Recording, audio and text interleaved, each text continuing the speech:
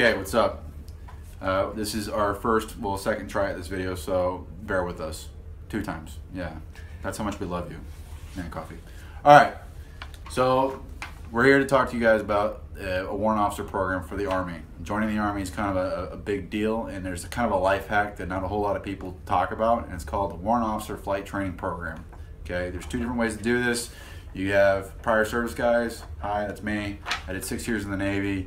Now I'm here in the Army waiting to class up for Warrant Officer Candidate School. And then you have street to seat, or what, high school to flight school, civilian, yeah. Literally come right out the street to get your contract to go ahead and go to Warrant Officer School and then go straight to flight school. So a lot of people don't know that's a thing. A lot of people think that it's gone, that it's no longer a thing. But we're going to go ahead and talk to you about the 2 different ways to do it, whether you're active or changing branches, or if you're actually coming off the street. Yeah. So, and the other thing is like, the keynote we're going to hit on real quick is, to start, is don't let your recruiter tell you otherwise, okay? Because like you said, a lot of people say it doesn't exist. For the you guys prior service guys, it's called blue to green. We're going to hit on a lot of the points because right now on YouTube there's really nothing out there that truly describes how to do it. But blue to green doesn't exist anymore, so if they tell you that, it's true. However, that's because they named it WOFT, W-O-F-T, just like I said, Warrant Officer Flight Training. So we're going to go straight into it. So basic qualifications. Right. Okay. So the first thing you're going to do is ASVAB, okay? You need a GT score of a 110 or better, 110 or higher, okay? That is not your QT score, so if they tell you got a 76 AFQT score, great. Ask for your GT score, that's your general technician. What are they, it's like? So it's 4 categories that break up into your GT score. It's going to be your arithmetic, your mathematic knowledge, your word comprehension, and just your basic English section. So those 4 parts of the ASVAB, I think there's 9 total. Those 4 of the 9 sections make up your GT score, which also qualifies you or disqualifies you from this program. Like he said, it's a 110 or greater just to even apply for this, even to get the ball rolling. The issue is when you go and you see a recruiter, they're going to try to tell you that A, you need a college degree, B, you need a private pilot's license, or C, that you have to go in and you have to do 5 years as a crew member or as a crew chief or something like that before you can apply for this program. So first things first, you got to find the right person. You got to find the right recruiter, someone that's going to work for you and go after what you want, because they're there to get numbers. Don't forget that. So when you go and you sit down with them, we're going to tell you the right questions to ask, or at least the knowledge to get yourself backed up on. So when you go in there, you don't sound like some kid off the street who just heard about this through the grapevine. You actually have some solid facts on what program and how to go about it. And the ASVAB, just on a keynote there, you can take this test as many times as you want, okay? They're going to tell you, yeah, there's waiting times between taking the test and retaking and so on and so forth. Go get ASVAB for Dummies. It's actually a great book. Yeah, I did. Okay, and study that. Go in there, knock it out your first try. Make this process as short as possible, because it took me 6 months. It took you. It took me a year. Okay. So the issue is if and now it's not like this happened, but if you go in there and you bomb out on the ASVAB, they're done taking you serious at that point. They're gonna be like, hey, listen, you're not qualified. So how about we send you this route? And you could end up wasting 5 or 6 years trying to get to somewhere you could have got if you just taking this test a little serious. So like you said, go out to what? Barnes & Noble, I bought mine on Amazon. Go out and get your ASVAB for Dummies. I know, it still sounds ridiculous, but it'll pay off. Insulting you. Trust me, it'll pay off. I took it. So, all right. So that's going to set you up to even come in and walk through the door. For your prior service guys, you already have an ASVAB score. If you don't have the required GT score, now granted, for the Navy and the Army, they look at 2 completely different categories to make up your GT score. So for the Navy, I had a 120. For the Army, it was 121. A little bit better for the Army, and it's not that much of a difference, but it may in your case. So get it's called a RED report, an R-E-D-D report. Any senior recruiter or career recruiter know what that is. Have them print it off and check your Army GT score, not your Navy one, okay? Some other qualifications.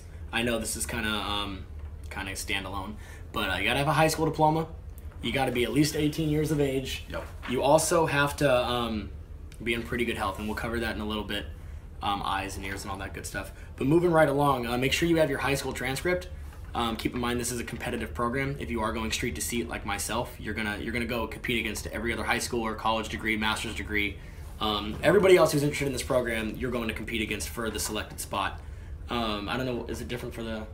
Okay, so there's different numbers for both categories. Okay, so they're allotting a specific amount of slots to each of the active duty. If you're active duty Army, you got a bit of a better shot. but they dole out a specific percentages. I don't know the exact percentages. They change it all the time. So there's a specific amount of percentages of the pilot slots that go to civilian, street seat guys, and for active duty. They do that to make it fair, and that way you don't have a sergeant going up against a guy with a master's degree in aeronautical engineering just because he thought it'd be fun to go fly military helicopters all of a sudden. Okay, they do have them. It's not a lot of them, but those two don't compete, and they have two completely different life experiences. So moving on to qualifications though. So once you have that, then you're gonna go take the SIFT test. Selection Instrument for Flight Training. It's equivalent to the AFAST. The Army used to use the AFAST, correct? But the issue with the AFAST is there was so much information out on the internet that you could pretty much download the test and go into it and just smoke it. So what the Army did is they were like, whoa, whoa, whoa, we need to see if these guys have the aptitude. We know they can go out and research things. We got to make sure they have the aptitude to actually do this MOS, to go actually fly. So what they did is they designed this brand new test. The Army's the only one that uses this. I think the Navy still uses the AFAST, right? They use Air Force, ACE something or other. ASTB. Anyways, there's not a lot of information on the SIFT. They have study books. Believe it or not, the study book that I bought was incorrect. The math problems were wrong. Like, you check the answers, and so don't do any of that. You might just shoot yourself in the foot. The same book. Yeah? I had actually went to Mathnasium, and they said that was wrong. So the issue is here is there's going to be a couple things that they don't want you to study for. They want to see if you actually have the aptitude to go out and do this. One of the sections is, what was it, the differentiating between the special figures. So basically, right. it's special figures. There's 100 of them. You got 2 minutes to do it. Now, don't freak out, because it's like 4 options, and you'll have like lowercase d, right. capital D, lowercase d. One that's different. Which one's different? Move on. And they want to see speed and accuracy. So those are a lot of things that we could get into. We could do a whole other video on how to study for the SIFT.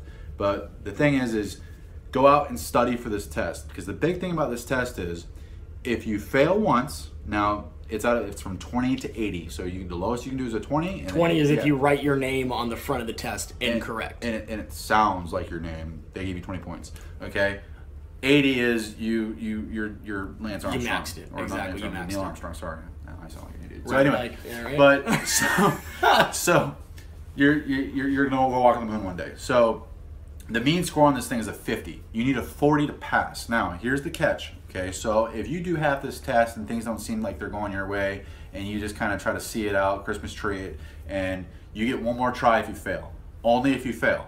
And it's 180 days after, correct? Yeah, you have to wait 180 days, so that backs your process out, substantially. You're making this way longer than it has to be. Okay, so if you fail, you get one more shot at it. So yes, you get a little familiarization with it, but I actually watched the guy that I was testing with. I asked him after the test what happened, because he looked really irritated after he took the test. He said it wasn't going the way he wanted to, so he tried to just Christmas tree it out. Guy scored a 41. Okay, that means he's stuck with that. If you get a passing score on the SIFT, you are stuck with that score for life. It is entered into your WOFT packet, so when you go to be competitive against guys who scored a 60 or 70 or whatever it may be, you're stuck with that 41 for the life of your WOFT packet. You can never go back and retake the SIFT. So take it as serious as possible, do as much research as possible. We're just, like we said, letting you know that the SIFT is the next test. And that's your money. That's your money maker for, I mean, other than that, the letters of recommendation, which we'll get to here in a second. But the SIFT is your money as far as applying for this thing. So take it seriously, take the time, study for it. The education center's on base, or I mean, if you're street seat, you go take it at MEPS. If you're active duty, you are not allowed to take it at MEPS. You have to go to a education center on an Army base somewhere, and they will give you the test. So let me give you my experience with the SIFT.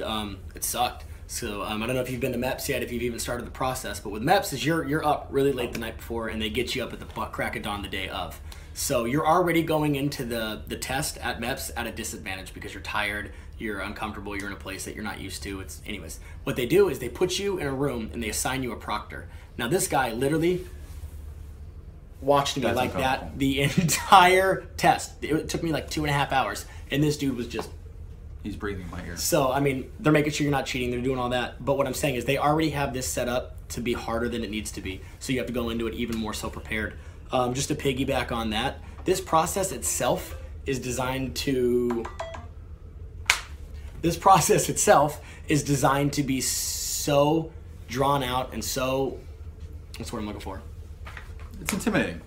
Exactly. So you have to go into it knowing that this is something that you want to see through, because they've made it to where it's labor intensive. Exactly. So the the fact that the application process is so long is actually your first test. Okay, they want to see that you have the fortitude and the foresight to see your way through the whole thing, complete the packet. If you complete the packet, you're already ahead of like 60% of the people who start this process. Okay, there's a lot of people out there that talk about it. It's no joke. It's a process, especially for you street to seat guys, because you got to prove it. You got to prove that you can come off the street and do what it takes most Army officers 5-6 years to get themselves locked into.